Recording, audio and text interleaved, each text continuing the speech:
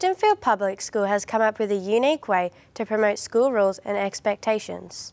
The school's mascot, a life-size bee, is popular with the kids and designed to be a fun way to complement the school's behaviour management program.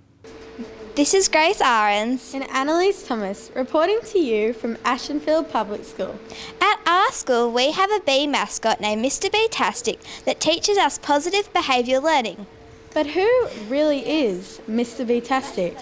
He is a familiar face in the playground. Hey, Mr. Bee-tastic! And his main job is to encourage good behaviour. The bee mascot is the face of the Positive Behaviour Learning Program, an initiative the school has been running for the past 3 years.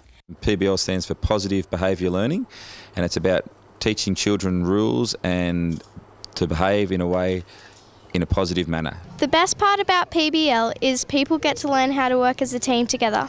How has PBL changed your attitude? It changes my attitude.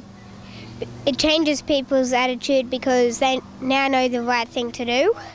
And to help them do that, this year they've enlisted the help of a mascot, and he's already a hit with the kids. Come in. Boys and girls, say good morning to Mr. Bee-tastic.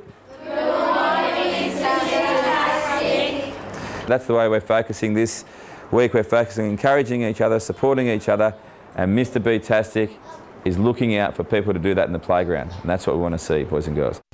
In the playground, he hands out highly desired Shamrock Awards, a reward for good behaviour. How has Mr. Bee-tastic changed the school?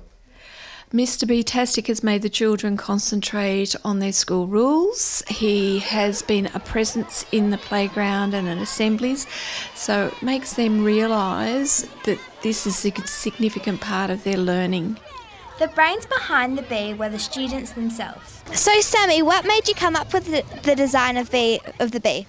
I wanted to do something for the school and it was a competition, so I decided to enter. And as for his name? Well, I thought maybe he's going to be fantastic, so why don't I just put bee instead of fan? Well, everybody knows Mr. Bee-tastic. The person under the suit remains a mystery. Who do you think Mr. Bee-tastic is? I think a teacher. Who do you think Mr. Bee-tastic is? Mrs. Parsons, Mr. Johnson maybe, and all tall teachers in the school. This is Grace Ahrens and Annalise Thomas reporting to you, NBN News. Junior Journos.